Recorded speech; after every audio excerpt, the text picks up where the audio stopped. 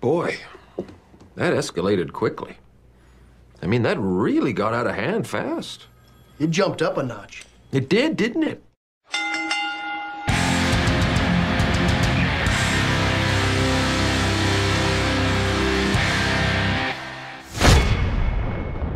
What is up? GoodMicWork commentaries back at you with episode 452. I am your host, Greg Morgan. Wow, we have got some shit to talk about tonight. I'm up here to give you your Raw and Smackdown reviews for August 28th and 29th. Obviously, I'm going to focus a lot of this commentary on the huge segment between Roman Reigns and John Cena that took place on Monday Night Raw, so stay tuned for that. I can assure you I will talk in depth about that subject here in just a little bit. In addition to that, I'll probably give some early predictions and maybe preview the next pay-per-view from the Raw brand, which is No Mercy. 2 enormous matches are already booked for that show, as we all know. Next Smackdown pay-per-view, I believe, is Hell in the Cell. We'll probably talk a little bit about that too. But overall, I found Raw a much better show this week. A lot more newsworthy and notable things took place on Raw. So we'll spend a lot of time on Raw, and we'll probably just touch on SmackDown a little bit. But before I get into those two shows, I do want to give you guys some brief comments. You guys have been begging me to give comments on the big Floyd Mayweather and Conor McGregor fight that took place last Saturday night. A lot of you wanted me to come up and make a video about that, but there was no way I was going to be able to pull that off. The best I was going to be able to do is give you some thoughts on that in my next commentary, so I figured that I would open up this episode with some thoughts on the big fight. Now, I have made no secret of my feelings about both guys. I hate them both. I honestly do. I think they're both colossal douchebags. Mayweather abuses women, for fuck's sake, and Conor McGregor is just that cocky, arrogant asshole that I hate. Months ago, when I gave LeVar Ball a bunch of shit for being this way, a lot of fans disagreed with me. And I'm sure that a lot of fans are going to disagree with me on my feelings on Conor McGregor. I just think the guy is a dick, a flat-out dick. To me, it blows my mind. And I've said this before, I said it about LeVar Ball. It blows my mind that people admire and look up to people with attitudes like that, or celebrities with attitudes like that.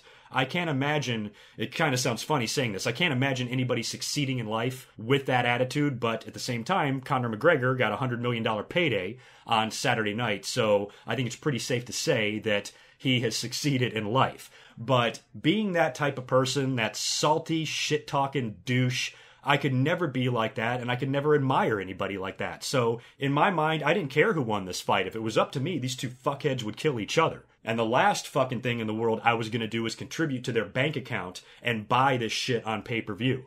And as much as I cannot stand Conor McGregor, as much as I think he is an arrogant fuckface, I gotta give him credit. I mean, he's not a boxer. This was his boxing debut. And in his boxing debut, he's stepping into the ring with arguably the greatest of all time.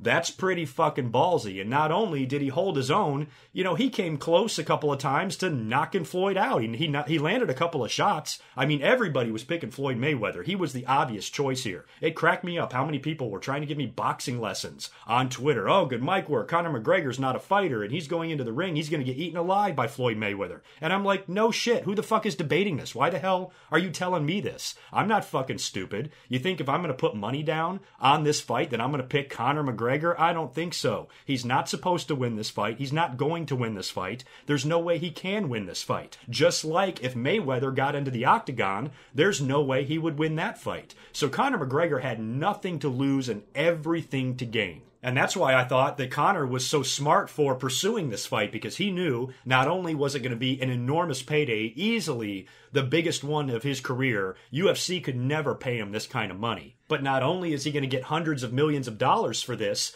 he's not going to lose face at all, because no matter what happens to him, whether he gets beat or not, or how badly he gets beat, he's got a built-in excuse that he is not a boxer. That is not his trained profession. And he can go out there after the fight and say, yeah, I lost, but if Mayweather gets into the octagon with me, he's going to lose. So really, the guy had nothing to lose. And imagine if he won.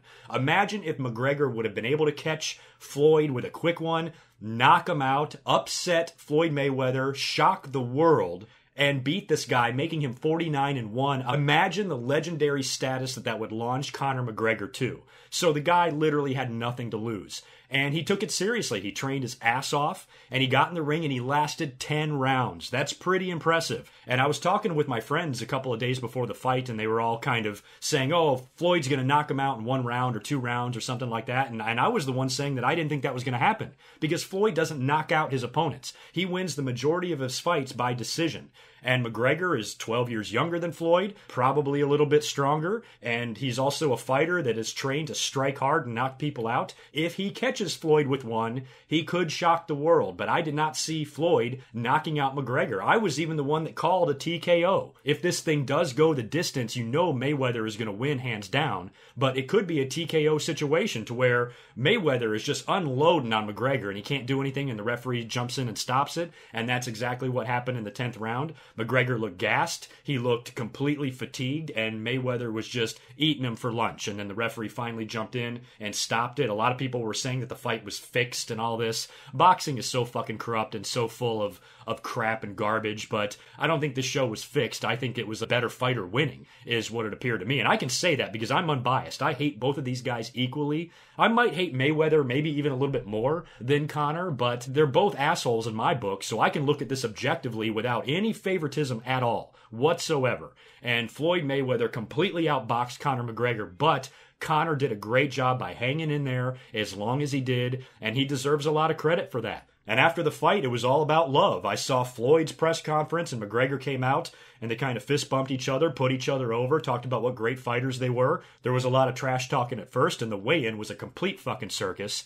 But I thought it was really cool the way they came together at the end and kind of celebrated the two of them, you know, winning so much money. I mean, Floyd got, what, 300 million? McGregor got 100 million? Something ridiculous like that. I wouldn't care if I got my ass knocked out either. I'd be happy as hell. McGregor's out there drinking scotch or something and having a good time, and he partied his balls off later on that night. So it was a great overall night, even in defeat, for Conor McGregor, because he wasn't humiliated. Yes, he was beat. Yes, he was outboxed, but he wasn't humiliated. And if anything, Mayweather should be ashamed that he didn't knock this guy out or beat him quicker than he did. So I guess it was a great night for combat sports, great night for boxing, and a huge payday, and every eyeball in the world was on that fight on Saturday night, and that's saying something. So it was a definitely big-time money fight between two huge personalities. Big props to Mauro Ranallo for doing a great job calling that fight. How cool was that? A sporting event that really felt as big as the Super Bowl. Everybody was talking about this fight. And for a WWE announcer to call that fight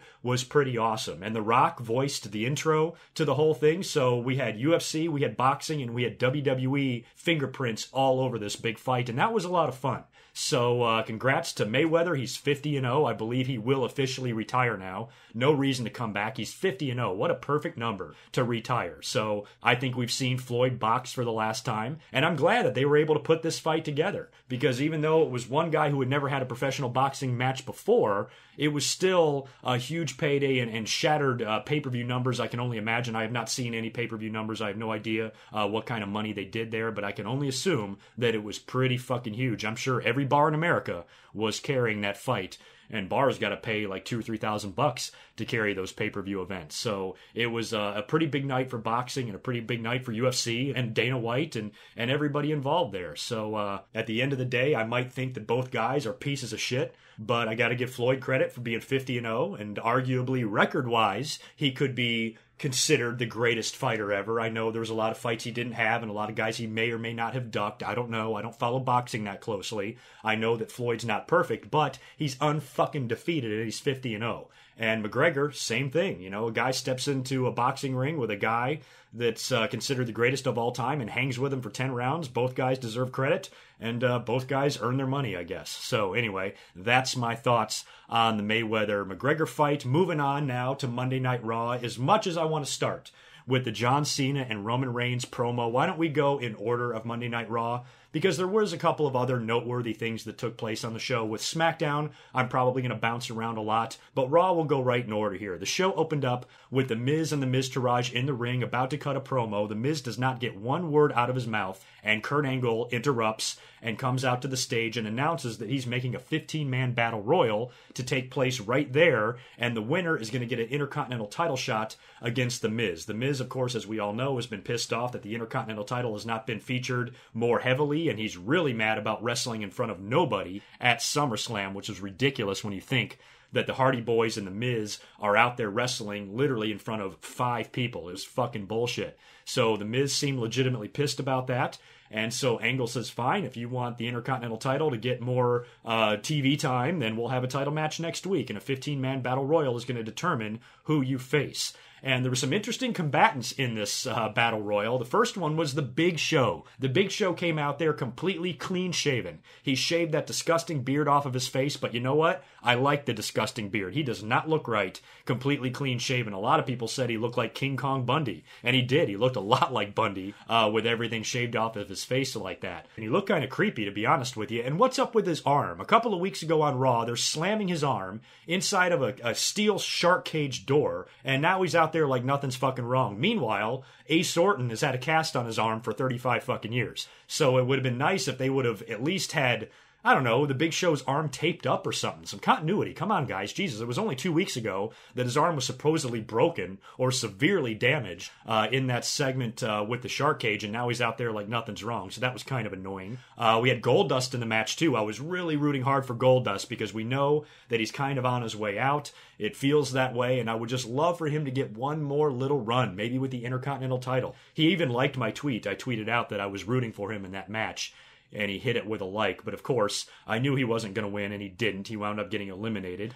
Some other notable eliminations. Finn Balor was in the match. I kind of thought he was one of the favorites to win this thing. But when he's in there doing his thing, after a brief club reunion, he did hook up with Gallows and Anderson briefly. I forgot who they tossed out of the ring. But Balor is in there kicking ass. The lights go out. They come back on. Wyatt is standing behind Finn Balor and tosses him out. And then the lights go out again, they come back on, and Wyatt is gone. So the issue between Finn Balor and Bray Wyatt will continue here. I guess that was a good way to get Balor eliminated from the match without having to do it legit or clean, quote-unquote. It was also funny to see all the guys team up on Kurt Hawkins and throw him out. I got a kick out of that.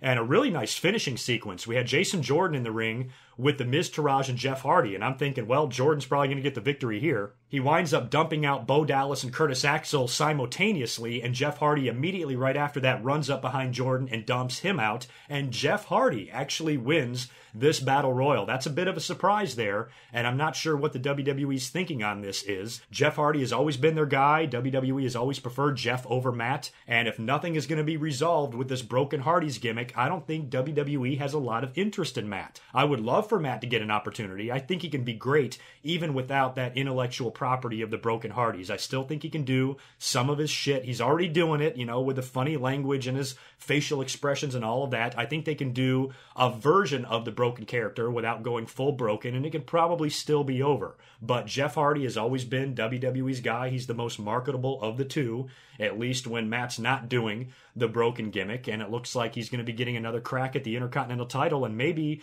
WWE feels that if nothing's going to be resolved with the Broken gimmicks, they need to start moving forward with the Hardys because they're not young anymore, and if they want to do anything with them, they should probably do it now. So if WWE has any plans for a Jeff Hardy singles run, maybe this is the beginning of that. The match is going to take place next week on Raw. I don't know who to predict there. I don't know if WWE will put the title on Jeff Hardy or not. I don't think that they would, but maybe they will. I don't know. Maybe they want to have a title change at No Mercy. Maybe Hardy beats The Miz next week for the title, and then The Miz regains at No Mercy or something like that.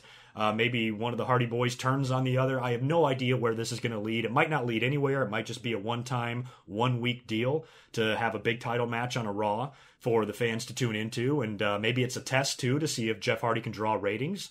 You know, Vince and WWE probably has fond memories of when Jeff Hardy was so over in the company before. So maybe this is a little test to see if the fans will tune in to watch his title matches, and then if they do, he'll have more opportunities in the future. I have no idea.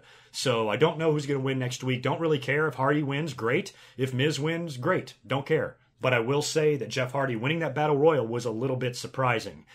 We had Enzo winning a cruiserweight match. He beat Noam Dar. Of course, he showed up on 205 Live last week. He's officially a part of the cruiserweight brand now, but that doesn't mean we're not going to get him on Raw, which is funny because I briefly forgot about that. When Enzo showed up on 205 Live, in my head, I said to myself, oh, good, we don't have to see this fucker on Raw anymore. But yes, we will, because the cruiserweights work on Raw. I had damn near forgotten that.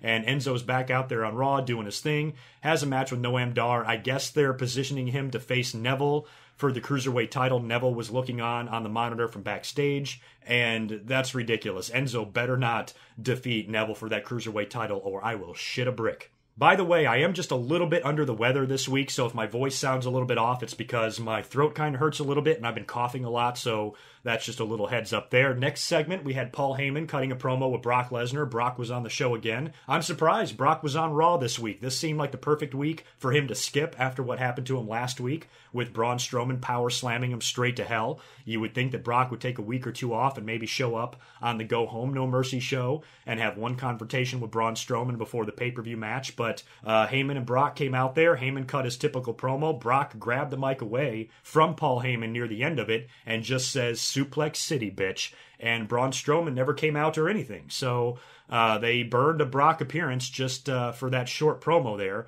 And I'm pretty intrigued by that match. I mean, we saw it all come to a head last week with Brock Lesnar and Braun Strowman getting physical and Braun dominating Brock for the second night in a row. He kicked his ass at SummerSlam, then he kicked his ass on Monday Night Raw, and we have the match set for No Mercy, and I am excited as fuck about it. And right now, I would love to see Braun Strowman get that title. I think it would be really surprising if Brock went out there and beat Braun Strowman just like he did to Samoa Joe at Great Balls of Fire. I think it's a little bit too early to predict it yet. I mean, these two matches, this match with Strowman and Brock and Roman and Cena, this could have been SummerSlam. This is what they should have done at SummerSlam, but instead, they're waiting to do it at No Mercy. Maybe it's just because of the venue. I've mentioned LA a bunch of times. That's a big arena, a big setting for some of these big matches, and No Mercy could turn out to be pay-per-view of the year if these matches come through the way everybody's hoping they are. But when you look at the landscape and everything going on with the title situation and the top contenders on Raw, who do you put over in this match? Do you have Strowman win and carry the belt for the rest of the year? I would love to see that. I wanted Braun Strowman to win at SummerSlam. So if he's able to find a way to beat Brock Lesnar, win the title, maybe Brock goes away for a few months, comes back Survivor Series or comes back Royal Rumble and starts building for his WrestleMania program. I don't know. It would definitely be cool to see the Universal title back on Raw and actually being defended on Raw from time to time and being featured on the show every week instead of every few weeks. So on one hand, I'm really rooting for Strowman hard, but at the same time, Brock,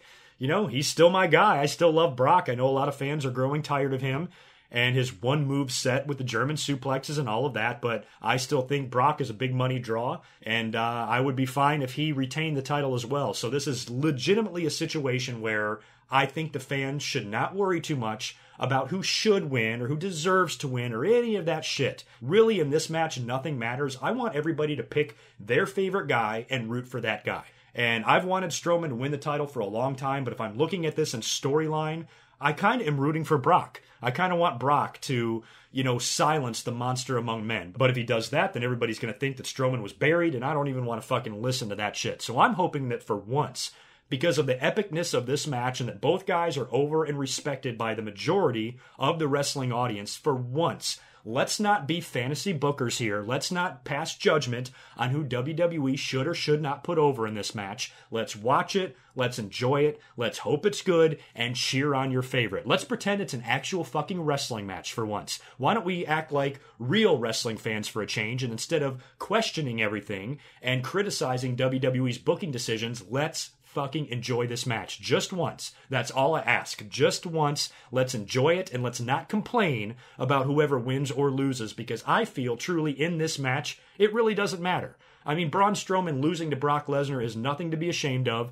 He can still be a monster. They can still have a return match. And the same goes for Brock Lesnar. Him losing to Strowman doesn't bury him either. Strowman, survived what Roman Reigns tried to do to him at Great Balls of Fire. Strowman can do anything. So I'm looking forward to watching this epic main event match take place at Staples Center. I want to see what's going to happen, and I'm not going to care too much what happens. I just want to see what will happen. You know what I mean? So I'm hoping that the fans can just, put a sock in it for this one fucking match and stop being so goddamn critical just for once and enjoy the epicness that this match could possibly give us at No Mercy. It could be a stinker. It very well could, but I don't think so. Given what we've seen from Braun Strowman, what he's capable of, and we all know what Brock Lesnar can do. He can really turn it up when he wants to. He might just throw German suplexes all day, but Brock can still sell. Brock is still believable, and Brock is still a badass. And I think it's going to be a really, really fun match. And I hope fans appreciate it for what it is instead of picking apart the booking decisions. So that's my opinion there. Sheamus and Cesaro are still feuding with Seth Rollins and Dean Ambrose. They had a pair of one-on-one matches. Cesaro defeated Sheamus with an uppercut and kind of a roll-up when Cesaro and Dean Ambrose were getting involved outside of the ring. We then had an impromptu Sheamus and Dean Ambrose match, which Ambrose won with the Dirty Deeds. So nothing really new there. These two teams obviously are probably going to wrestle for the tag team titles at No Mercy. We had a one-on-one match between Emma and Mickie James. This was set up in a backstage segment earlier on, and Emma is back there being all flaky and talking about how many times she's been trending on Twitter and that she was the one that started the women's revolution. And Mickie James kind of laughs her off or whatever. They go out there later on and have their match. Emma actually scores an upset victory over Mickie James. And then after the match, she grabs the microphone. And as she's leaving the ring, going up the ramp, she's yelling, "I started the women's revolution. I started the women's revolution," over and over and over and over again. And this was kind of funny, but it got a lot of fans talking on Twitter that this could be setting up a Paige return. Because we all know that Paige was a huge part of that women's revolution when they started calling up girls from NXT. She was one of the very first ones, or she might have been the first one, and she showed up and beat AJ Lee for the title, and that's when things started taking a turn for the women. So with Emma bragging that she was the one that started this, this could really be a perfect way to set up Paige, and it looks pretty likely. She has been cleared to return to the ring from what I understand. I don't know what kind of heat she has with WWE management right now. I know that it's not good. I know that the relationship with her and WWE is strained because she acts like a complete idiot outside of the ring with her moron boyfriend or fiance, Alberto Del Rio, and the two of them consistently embarrass themselves on a regular basis. And WWE, I think, is extremely fed up with Paige. So why they're going to bring her back and push her, I have no idea. So maybe they're just bringing Paige back because they're paying her and they might as well use her and do something with her until her contract's up. Or maybe they want to help Paige out. Maybe they're reaching out a helping hand to Paige. Hey, come back to the company. Let us push you and give you something meaningful to do. And maybe it can help turn your mess of a life around. But she's still with Alberto and he's on horrible terms with WWE. So the whole thing is just kind of weird and awkward. Probably about as weird and awkward as it was when CM Punk left WWE and AJ Lee was left behind. You know, that relationship had to be odd, to say the least. So it's kind of a similar situation here with Paige and Alberto. But yeah, I agree with everybody that says this seems like they're setting up a Paige return here, and maybe we'll see her next week. Who knows? We had an excruciatingly horrible segment between Elias Sampson and Jerry Lawler. Now, Jerry Lawler was on Raw doing commentary because Booker T, who lives in Houston, was at home with his family riding out Hurricane Harvey. And everybody that's been affected by this hurricane, you have my well wishes and my utmost sympathy. I did donate a few bucks to the Red Cross. As a longtime native of the beaches of North Carolina, I have been through many hurricanes and I have been through many floods. And that shit is no joke. There was one flood that I went through in 1999, Hurricane Floyd. It did a lot of the same shit that Harvey did. It came up, made landfall, kind of stopped and held there, and then kind of drifted back. And because of that long time over one area, it dumped a shit ton of rain. And the town that I was living in was completely underwater. I was living in an apartment building, and I was on the second floor, and the entire first floor was flooded. And I was stuck up in my apartment for about 4 days, eating granola bars and drinking Gatorade with no power. The only thing I had was my phone. The phone lines were actually still working, and a battery-powered radio, and that was it. I was up there for like 4 days just eating snacks, and it sucked. Finally, the water in the river started receding, and people were able to get out of there. Luckily, I moved my car out of the way. I had a friend that lived about a mile away and lived way up on a hill, and he's like, you know what? I think we're going to get some flooding. Why don't you move your car up here and walk home? And that's what I did. So I was stuck up in my apartment for all that time, but everybody below me and everybody in the parking lot lost their cars. You look out the window and all you see is little car antennas sticking up out of the water. It was fucking crazy. One of the scariest natural disasters I've ever been through.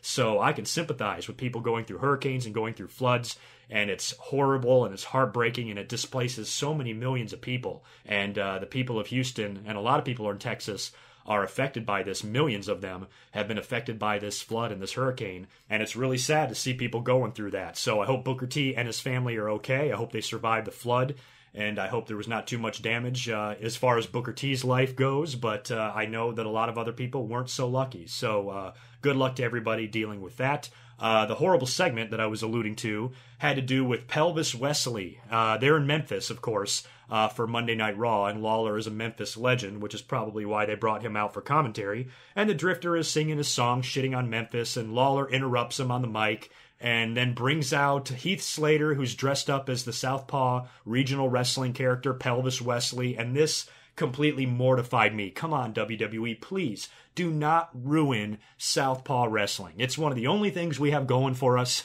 as wrestling fans, and to be able to go on your YouTube channel and watch that fucking hilarious brilliance is one of the best things about wrestling. Do not bring that into a segment on Monday Night Raw and fuck it up. And that's what they did. So hopefully that will be the last Southpaw wrestling character we see on WWE television. They do not need to do that.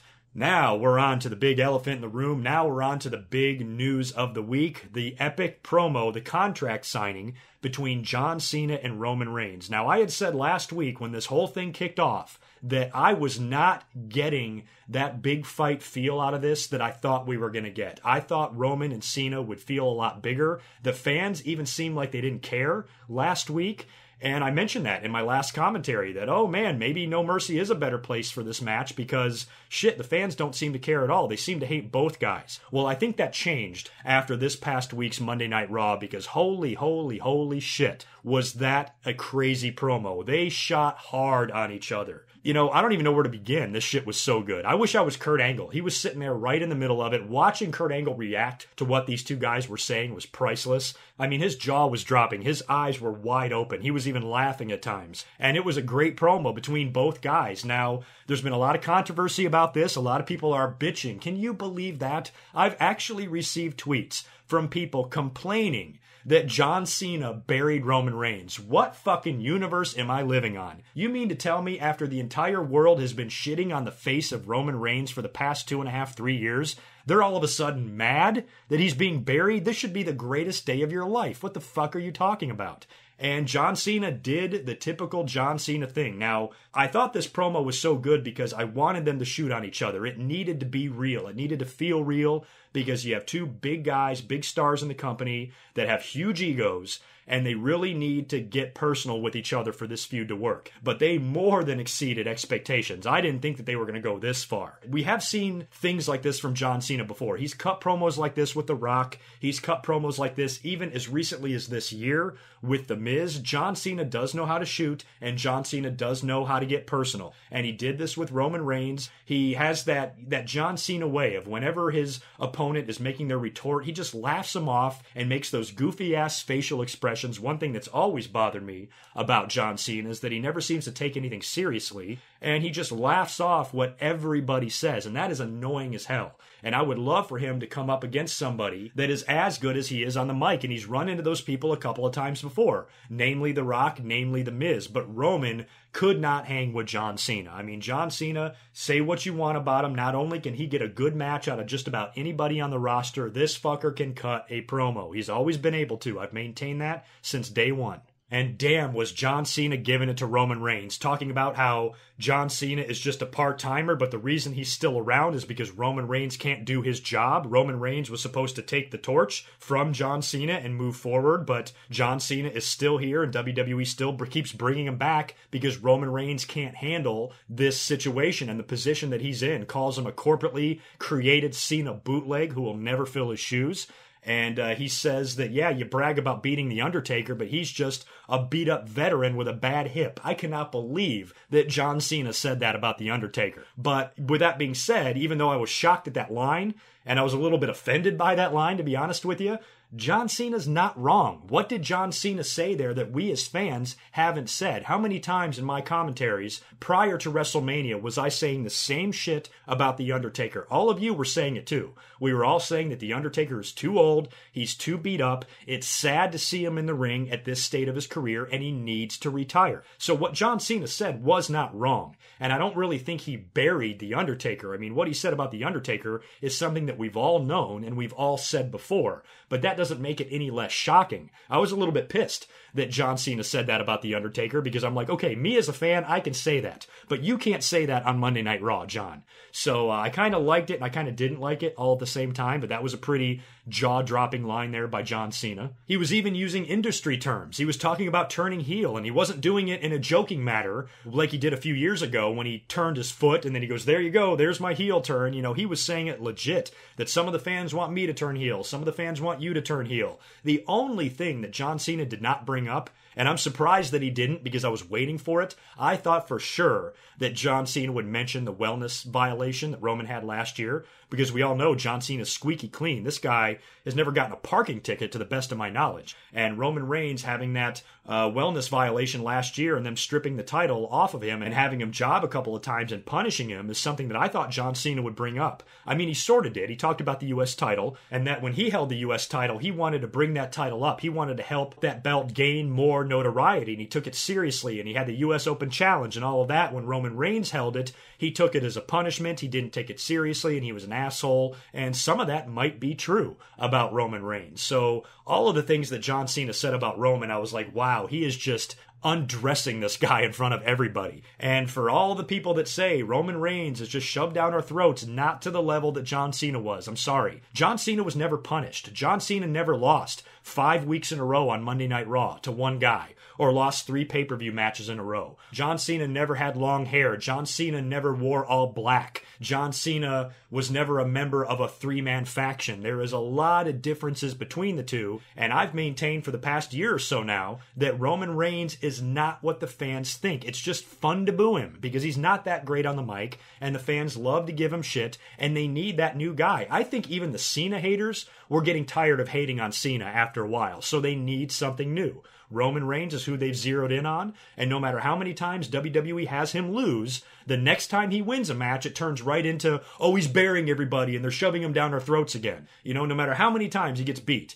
you know, he's not allowed to win. If he wins one time, then all of a sudden he's John Cena 2.0 with a big golden shovel. So I've always thought that the fans lacked a lot of logic in the Roman Reigns thinking. I agree with a lot of what they say. I agree that he's not good on the mic and he can be at times boring, especially when he speaks. But just like Cena, Roman Reigns can work, and he can work good matches, and he's had plenty of good matches with plenty of good guys. You can't shit on him for his ring work. The guy busts his ass, and at the end of the year, I mentioned this last week, at the end of the year, when they're doing the year-end awards, Roman Reigns is going to win Feud of the Year with Braun Strowman, because that was amazing shit. And if Roman Reigns really was John Cena 2.0, do you think they would let anybody go out in that ring and bury him on the mic the way John Cena did? I mean, holy shit. Now, in Roman's defense, he wasn't all bad. He definitely could not hang with John Cena on the mic, but he wasn't horrible. There was one time where he lost his train of thought and Cena jumped right on him and he said, hey, it's called a promo, son. If you want to be a big star in this business, you're going to have to learn how to cut one, or something like that. I mean, that was a crazy line. I mean, my fucking jaw dropped to the floor when Cena said that. But other than that, Roman Reigns kind of stood up to Cena and said that he's not as good as he thinks he is, and that he's just a yes man, and he's a part-time and fake bitch, and talks about how he just buries young talent with his big shovel and all that crap. So it's not like Roman Reigns just sat there and ate a bunch of shit, but really Cena got the better of that promo. And when I'm looking at this match, much like the Brock Lesnar and Braun Strowman match, I want to pick my favorite here. I want to root for who I think should win this match. And so far in storyline, after seeing what John Cena did to Roman Reigns, I want Roman to beat him. I want Roman to beat John Cena at No Mercy. That's what I hope happens. And this is really a battle of who the fans hate the least. And much like years ago, this reminds me of 2006, when the fans were all up the ass of Triple H for like 2 years prior to this. The Reign of Terror and all the horrible shit that he did when he was in Evolution and holding people back and not wanting to work with guys. He gets in the ring with John Cena at WrestleMania 22, and the fans completely turn on Cena and they're cheering for Triple H, the very same guy that they were complaining about, you know, a year or two before, saying that he holds people down. But now John Cena started getting all those victories, and that was pissing them off, so they moved their hate to somebody else. This is the same fucking shit. I bet you in LA, the majority of the fans are going to be cheering for John Cena in this match with Roman Reigns. Roman Reigns is the new guy to hate, and the fans just want to hate him, no matter what WWE does. Whether Roman Reigns wins or loses matches, fans are going to hate him regardless. So I think the crowd involvement and the crowd interaction for this match at No Mercy is going to be off the fucking hook. I cannot wait to hear the crowd battle each other. You know, Cena sucks, Roman sucks, go Cena, go Roman. Maybe they'll be booing both of them, I don't know. But if I had to guess and make an early prediction, I would think the fans would be mostly on John Cena's side here. But I'm actually rooting for Roman Reigns. I've had Roman Reigns' back for a long time, even though, like I've said time and time again before you guys go and dislike this video, I'm not saying I don't don't understand your complaints about Roman Reigns. I just think the complaints are a little bit over the top and a little bit exaggerated, and the guy is not nearly as bad as you're making him out to be, especially when you watch his work in the ring. And at the end of the day, I think this match can be a lot of fun. I'm really surprised they're having this match at No Mercy instead of at SummerSlam. But remember years ago, what year was it? 2010? It was right before Batista left. I think it was 2009. They did the match at SummerSlam between Batista and Cena. And Batista won. And then they had the return at WrestleMania 26. Am I right about that? Or are my years right? They might not be. And then Cena won the return. I think he even won the world title in that match. So maybe this is just the first match between the two. Whoever goes over here will lose in the return. And because of all of the heat and all of the nasty things that were said in this promo, maybe, just maybe, we will see a heel turn of some kind. What if leading up to No Mercy, John Cena and Roman Reigns get a tag team title shot against Dean Ambrose and Seth Rollins? Imagine that. What if that happens on the Go Home No Mercy show? Cena Roman versus Dean and Seth for the titles. And what if Roman turns and the Shield reunites and fucks Cena's shit up? I hate it when they put two baby faces that are feuding together in tag team matches together. They did this back in the day with Austin and Michaels winning the tag team belts. And I think Austin and Undertaker even won the tag belts before their big SummerSlam main event back in '98. So this is a very common thing that they do. And it really pissed me off that Gallows and Anderson interrupted this promo at the end. I don't know if WWE expected this promo to be as good as it was, because they did not need to do the tag team match with Roman Reigns and John Cena defeating Gallows and Anderson. They weren't really getting along in the match. I caught Roman Reigns laughing a couple of times when John Cena was getting beaten up, but the end saw Roman Reigns spear Anderson, I believe, and get the pin, and that was that. So a great segment between John Cena and Roman Reigns ended with an extremely unnecessary tag team match that I didn't think they needed to do at all. But bravo to Cena and Roman for really adding a lot of interest to this match, because I was skeptical after last week when they first started going in that direction with John Cena showing up on Raw and calling out Roman Reigns. It wasn't getting the oohs and ahs from the crowd that I thought it was going to get. And they really changed direction on Raw with that great segment. And I tweeted out during the segment that that could possibly be a career trajectory changing segment for Roman Reigns. That might be just what he needs. It might turn out to be nothing. It might not affect Roman Reigns in any way, shape, or form at all. But maybe WWE did this and designed this promo to try to get Roman Reigns some sympathy, because I did mention a lot of people were tweeting me, can you believe that John Cena buried Roman Reigns? And I was shocked the fans even cared about that. So maybe WWE is trying to get Roman some sympathy. I mean, everybody hates John Cena. They hate the way he buries everybody, not only in the ring, but on the mic. And so if he goes out there and does that to Roman Reigns, maybe that's what the fans need to finally care a little bit more about Roman Reigns and maybe actually cheer him on at No Mercy. I think I'm going to be one of the only people cheering on Roman Reigns in this match with John Cena. I want Roman to win, but I'm probably in the minority on that, and I think the crowd in LA will be the same way. But an extremely fun promo, and one that got the internet talking a lot. I thought it was a lot of fun. To me, there's nothing to argue about here. There should be nobody in the comments below bitching about what either guy did, or bitching about my comments or my thoughts, or, oh, you're just defending this guy or that guy. It's not about that. I actually enjoyed this promo for what it was. I thought it was fun, and I think the match is going to be fun. For once, we can talk about John Cena and Roman Reigns without having to debate each other until we're blue in the face about who does what or who deserves what or any of that fucking nonsense that has been making my ears bleed for the past 7 years. I think these two big matches at No Mercy,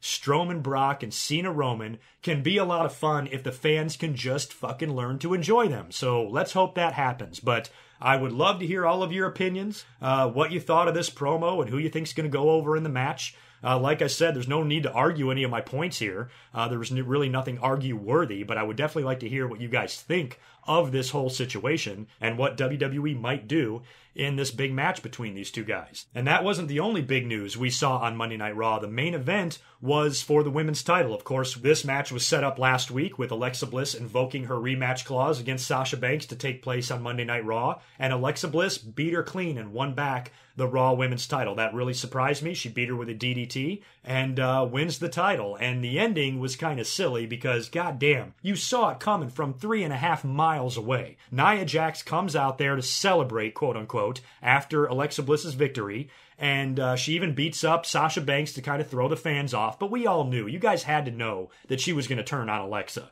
and then she ends up lifting Alexa Bliss up on her shoulders, and it immediately reminded me of Randy Orton when he won the title from Chris Benoit.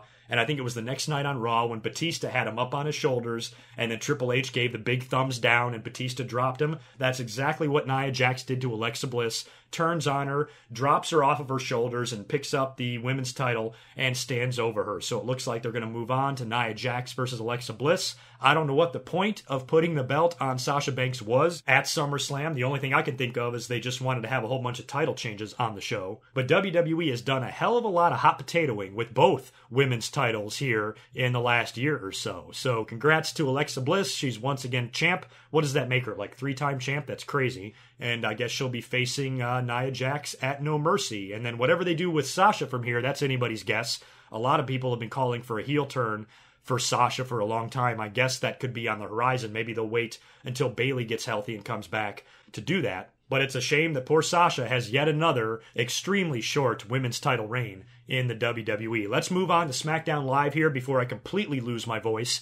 I'm going to kind of bounce around here, but the show opened up, I believe, with a Jinder Mahal segment. He's out there with the Singh brothers. They are out there apologizing profusely for letting him down last week by getting beat by Shinsuke in that handicap match, I believe. And they even bend over and get down to kiss his feet. And right before they're about to kiss his feet, Shinsuke interrupts and shows up. He gets in Jinder Mahal's face and then is attacked by all three of them. Randy Orton comes out to make the save and help out Shinsuke. And then Rusev hits the ring after that, nails Randy Orton with a kick, and Rusev and Jinder Mahal stand tall to end the segment. That was the main event tag team match between Shinsuke Nakamura and Randy Orton versus Jinder Mahal and Rusev. Shinsuke and Randy won the main event, and after the match, Randy Orton nailed Shinsuke Nakamura with an RKO because it was announced that next week on SmackDown, there's going to be a one-on-one match between Shinsuke and Randy Orton to determine the new #1 contender for Jinder Mahal's title. So that should be a fun match. I mean, Shinsuke, 1 week he's in there with John Cena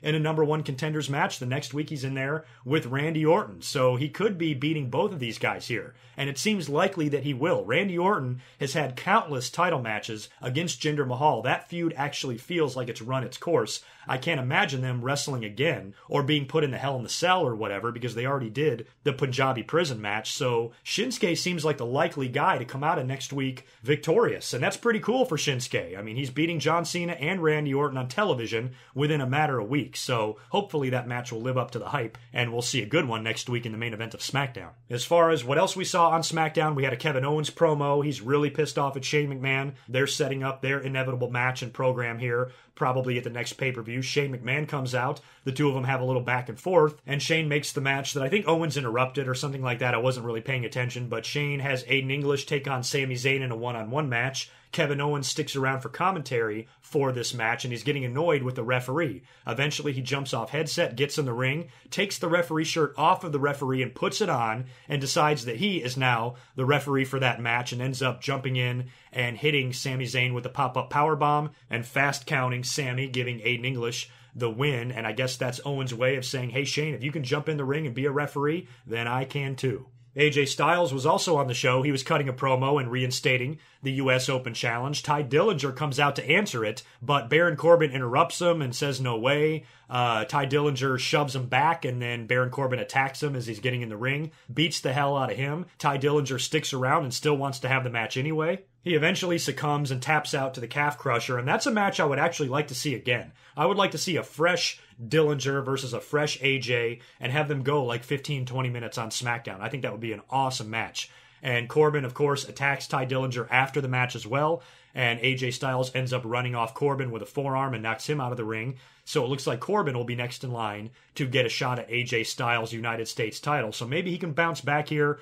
All that unfortunate shit that went down with him with the Money in the Bank briefcase, you know, who knows what really happened there, if it was all of his trash talking on Twitter or whether or not WWE just lost faith in him, who knows. Whatever the case is, it looks like he's being dropped down a notch and he's going to be working for the U.S. belt now, and maybe he'll wind up winning it, who knows. We had Shelton Benjamin making his in-ring return to WWE. Of course, we saw him last week. He was introduced as Chad Gable's new partner, and they're just replacing Jordan with Shelton Benjamin, I guess. And him and Gable had their first outing as a tag team together against the Ascension. Of course, they won that match, but, you know, there's more here than meets the eye, I think. I think it's pretty obvious that Shelton is going to wind up turning on Gable. Even right in the beginning of the match, you saw Benjamin gets tagged in, and Gable is like holding one of the Ascension guys for a double team move, and Benjamin kind of looks at him like, what are you doing? And just shoves him out of the way and takes over the match from there. So it looks like right off the bat, these two guys are not completely in sync. That will probably escalate and boil over a little bit, and eventually we'll probably have a match between the two. It's really good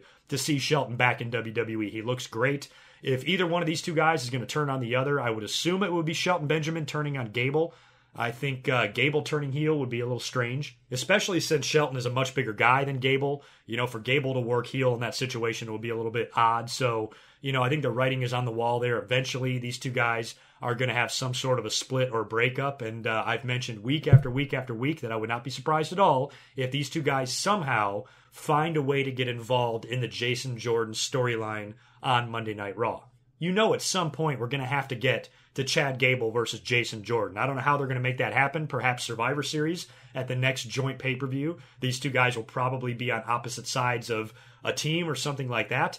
And maybe that can lead to a one-on-one interpromotional match in the future. Or maybe they can move Gable to Raw or some shit. I have no idea. But it seems pretty obvious that his alliance with Shelton Benjamin is probably going to be short-lived. Bobby Roode was back on TV this week. We saw him debut last week and defeat Aiden English in a one-on-one match. Same thing this week. This time he's defeating Mike Kanellis in a one-on-one match, and it looks like they're really going to start building and pushing Bobby Roode as a top babyface on Smackdown because John Cena's gone, so they need to fill that void somehow, and I'm hoping Bobby Roode will be in the world title picture once his push gets rolling here. And as far as Mike Kanellis goes, I don't know what to make of this guy. You know, I'm really surprised that they brought Mike and Maria up to the main roster without sending them to NXT first. I think that would have been a much better idea because the fans aren't into this gimmick, and WWE, maybe because of Maria's past history with the company, they didn't want to have her in NXT. They thought that she should belong on the main roster because a lot of the fans remember her, but still, you should test this shit out in NXT and work out the kinks, and if you see problems, you can tweak the gimmick a little bit or you can change some things up. Doing this on SmackDown just seems like they don't know what the hell they're doing with these two.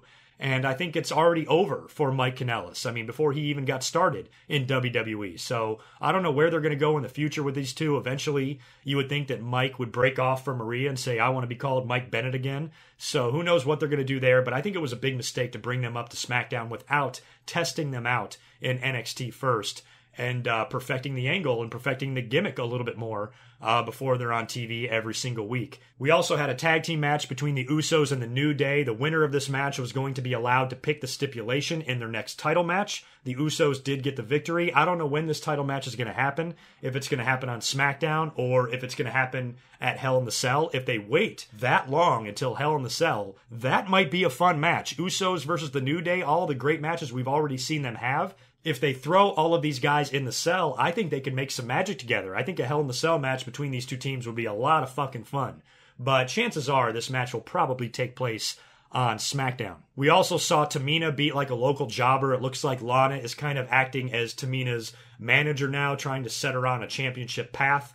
She even had all sorts of attention after the victory with cameramen and all that crap. Apparently Lana is the cause of all that. So who knows what they're doing there. I really don't care. We did not see a Dolph Ziggler return either. All we saw was a backstage promo just like last week. Last week he was teasing that he was going to come back as a new character or maybe debut a new look or something like that. And he said because they were in Little Rock, Arkansas, that crowd doesn't deserve to see that, so we're going to have to wait and see it next week. And he talks about the sequin jackets and the sparkles and the music and the lighting treatments and all of that. And it made me wonder, do you think he would come back as Shawn Michaels? What if he shows up next week on SmackDown and you hear Shawn Michaels' music play, the Sexy Boy theme, and Dolph comes out there dressed exactly like Shawn Michaels, wearing his old gear, dancing around, doing all the Shawn Michaels stuff, and maybe that's his reason, say, hey, the only way I'm going to get a chance and the only way the fans are going to care about me is if I act like this guy or something like that. Who knows? He's always drawn comparisons with Shawn Michaels. He's teasing all of these flashy outfits and all this shit that all these other guys do. Maybe he just shows up as a knockoff Shawn Michaels, just like they did Fake Diesel and Fake Razor Ramon. Only this time, it might actually be fucking funny. Other than that, I don't really know what Dolph Ziggler can really do. He did cut a pretty good promo in that backstage interview talking about how he's bust his ass for years and years and he's the best one in the company and nobody can wrestle like him and he never gets his opportunities and he's pissed off about it and blah, blah, blah. So, maybe he just debuts a crazy look and maybe it's a throwback to Shawn Michaels. Who the fuck knows what they're going to do there. I did read that Dolph Ziggler's brother was actually sentenced to 15 years in prison for involuntary manslaughter. Apparently him and one of his friends tried to rob a drug dealer or something like that, and it went awry, and the drug dealer fought back. He wound up getting shot and killed, but neither guy will admit to pulling the trigger, so they gave Dolph's brother 15 years. I think the other guy got 17. So that's got to be pretty tough on Dolph. I couldn't imagine having a family member that did something like that. You know, what do you do? I mean, I know you have to continue to love them and support them, but they're also a murderer. So, you know, what does that do to you emotionally? So, you know, I hope Dolph is doing okay with that whole situation, because that sounds pretty fucked up. But I guess whatever he winds up doing next week on SmackDown, we'll find out in 7 days. So that pretty much does it for your Raw and SmackDown. I really feel like I got to get out of here now. My voice is going. Hopefully this will not sound too bad and I will not sound too raspy, but I can definitely tell something's off with my voice. So I'm going to go ahead and quit now while I'm ahead. And just a little programming note for you guys as well. I want to give a shout out to Aaron Rift, owner of NoDQ.com. They invited me on to do a guest appearance on one of their panel videos. And it should be up on their YouTube channel in the next week or so. Once it is, I'll tweet a link to it. But check out NoDQ or Aaron Rift's YouTube channel in the future, and you can see me make a guest appearance on there. It was a lot of fun. We talked for about an hour on the best finishes in matches in wrestling history. It was a really cool subject and a really cool topic to discuss with 3 other dudes, and it was a lot of fun. So keep a lookout for that in the future. I should be up here regular time next week with episode 453, and I'm sure we will have a lot more to talk about as it relates to John Cena and Roman Reigns and No Mercy and everything going on Raw and SmackDown. So you guys have a great rest of your week, and I'll talk to you in just a few days. Until next time, peace.